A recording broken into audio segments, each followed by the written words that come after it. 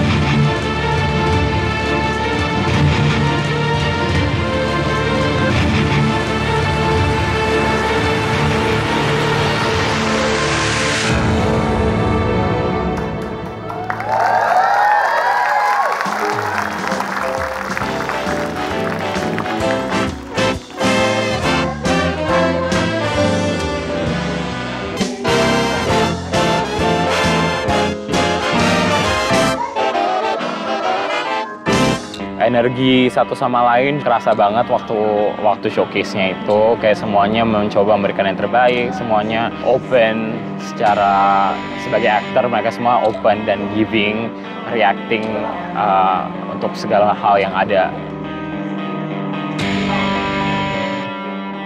Nora is another beautiful heart and soul as a young person who has already accomplished so much in Indonesia. I love her childlike spirit in performing karena beda ngeliat orang-orang yang udah seumuran aku sama ngeliat anak kecil tuh pure joy-nya buat perform tuh kayak gimana. It really just inspires me to do more.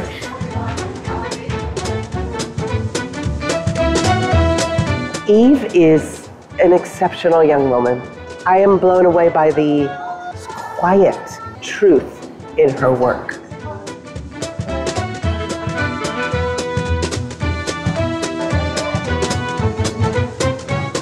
I think Mariska might be a genius. She's very, very intelligent, highly intelligent. I think that she has self-doubt, and so my advice to Mariska would be to believe in herself more, to have more confidence, to be joyful in herself more, and enjoy the experience without worrying so much about whether she's doing it right or wrong.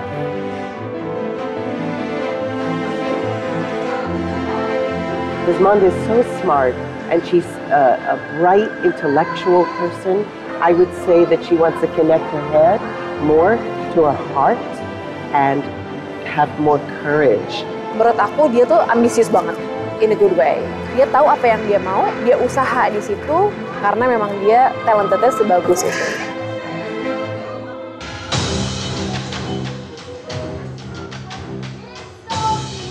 El Haki has a sense of himself as a showman and a presentational performer. But I think El Hak needs to go inside more, look at his own vulnerability, trust his own colors, or get to know the colors that are more than just what he's used to, so that he can grow beyond what he's comfortable in.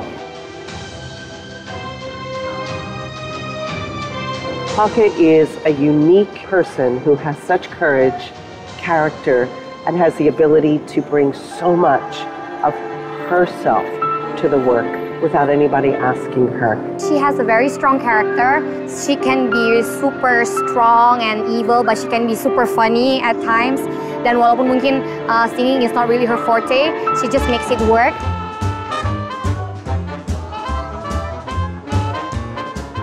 Thus, he stayed on the surface a little bit. He didn't go deeper into the exploration of the story, and I think part of that is because he was trying so hard to do it right, or do it wrong, or do it better, or do it worse. And you know what? He can't judge himself. He has to just start going and let the directors and the teachers judge him.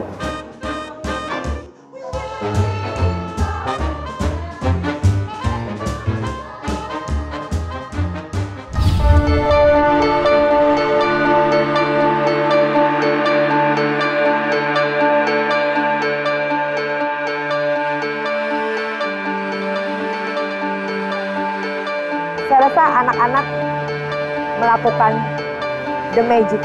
Muka saya kayaknya udah yang gak bisa saya sembunyiin. Apa keluar dari gedung tuh matanya masih bengkak.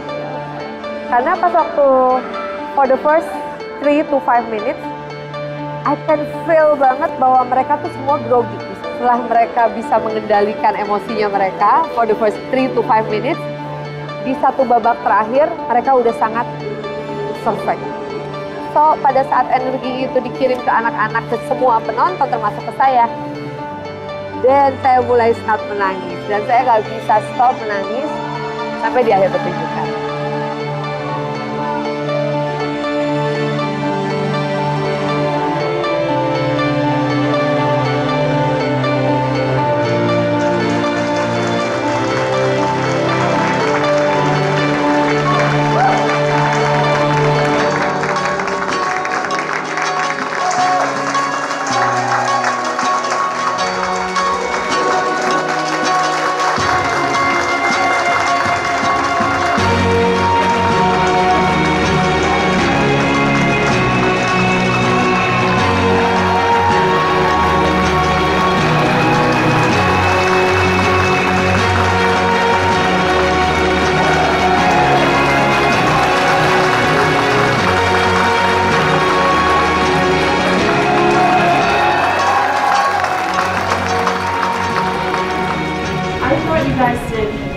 It was just a wonderful performance, and to know you guys had such limited time to put so much work in and completely give yourself over to what you were doing was beautiful to watch. So I don't have a lot of notes. Direction that Amy gave, right? But if you one thing that is universally true, whether it's on Broadway in New York or whether it's in Jakarta, wherever it may be, that talent is a giving of yourself to performance. And when you give yourself over to good performance, that makes you special. And so in order to develop that, to treat yourself really, really well, and to treat your talent really well is something that I encourage everybody to give serious consideration to. Because talent is something that we're always looking for. Everyone needs to find that special something that's out there. As a casting director, I can tell you that that is my job, is to find out what is unique and interesting about the individual and how that talent is developed and trained and what they've done to empower themselves in their work. Hi, this was a fantastic evening and very inspiring as a performer myself. These were young people who were so full of joy and they were excited to perform and they gave their heart and soul, and it actually inspired me to go back to work on Tuesday to try and capture what they had, their innocence and their excitement.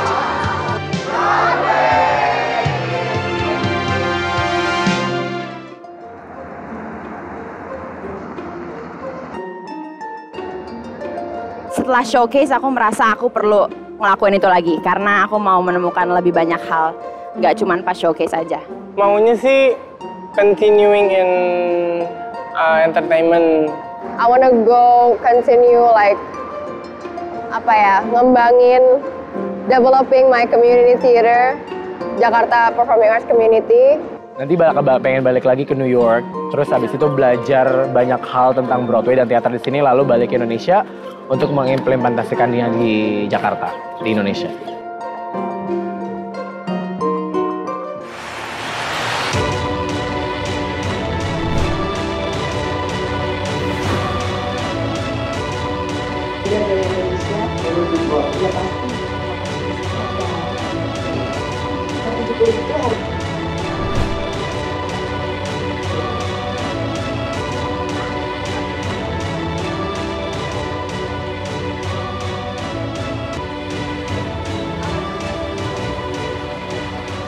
Jadi hari ini kita lagi mau showcase.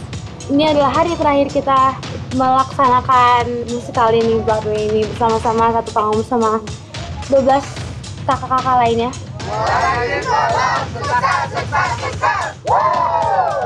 Aku yakin pasti kalian keren banget karena kalian udah belajar dari guru-guru yang keren dan ikut program yang super keren. Kalian pasti bagus, kalian pasti bertanggung jawab sama apa yang kalian kerjain. Aku expect yang lebih loh dari kalian.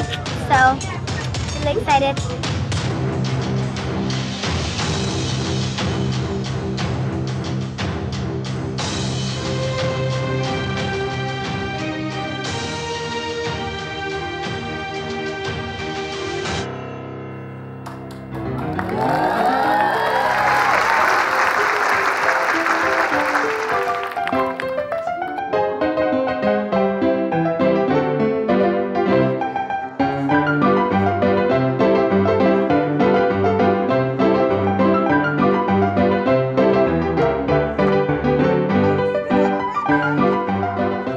Perbedaan showcase di New York sama di sini yang paling kelihatan sih pertama di kostum.